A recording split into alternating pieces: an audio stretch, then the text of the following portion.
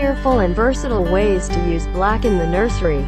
Designing and decorating that perfect nursery for your little one can be incredibly fun when done right.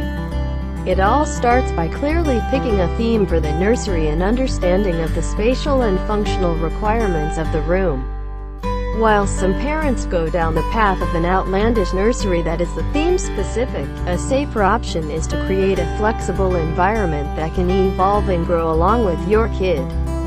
Color scheme plays a big role in all of this, and while it is often overlooked and underutilized, black is one of those colors that can dramatically alter the appeal of a.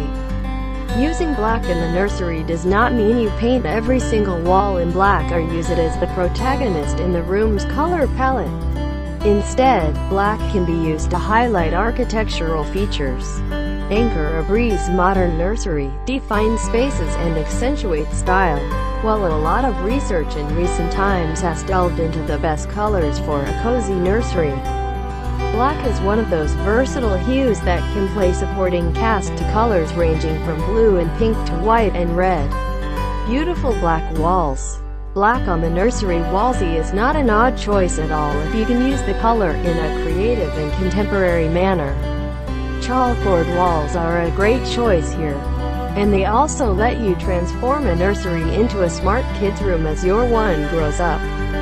Two-tone walls in black and white and black accent walls also allow you to craft a polished backdrop in the contemporary nursery. Wallpaper and murals.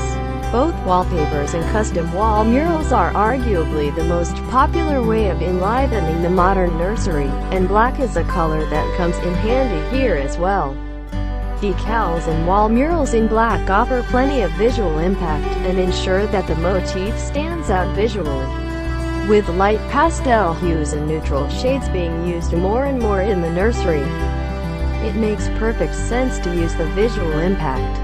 Black wallpaper, on the other hand, is used less often, but with the right theme and color scheme, it can also shape a dashing accent wall.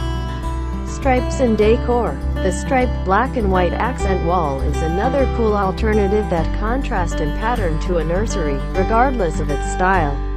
If a striped wall feels a bit too mundane, you can even turn to the ceiling to give the room some striped sizzle. Drapes and rugs with different patterns in black could be all you need at times to completely transform the ambiance of the nursery. While a black crib set against a white backdrop makes a bold style statement.